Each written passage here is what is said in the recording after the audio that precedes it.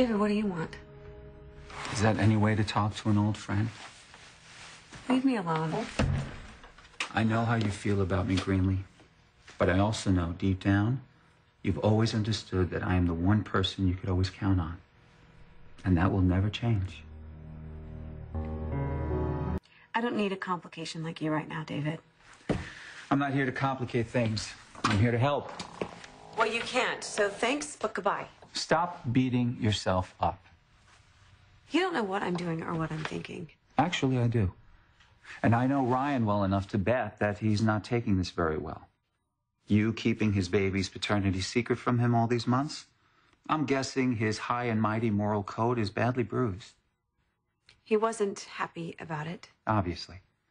And he's taking it out on you, am I right? No, that's where you're wrong. Really? You really need to leave. If you ever need someone who really understands you, someone you could be your real self with, I'm here for you, Greenlee. And I always will be. Why are you doing this? Because despite everything that's happened between us, we forged something that could never be broken.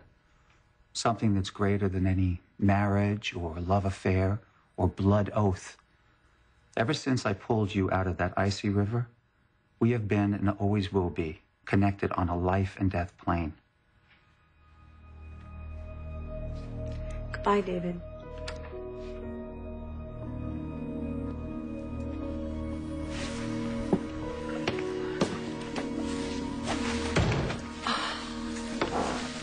You did nothing wrong, Greenlee. Everybody needs to keep secrets sometimes. And believe me, I still have plenty.